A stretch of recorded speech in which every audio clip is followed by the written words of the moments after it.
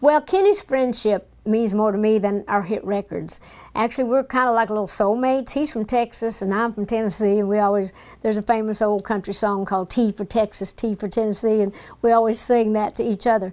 But Kenny, I love his singing, I love his voice, and I never tire of hearing him sing, and I think our voices blend great, so I'm really proud of the musical part of that as well. And Islands in the Stream, I'm just proud to be part of a classic like that. But Kenny is just dear to me, and I can't believe that we're old enough for him to think about retiring, but I guess he's a little tired of it, and he's done it all his life as well. But I'm just so proud that I'm going to get to be there with him, to see him go out in fine fashion, and I'm going to give him all kinds of trouble that night, I'm sure.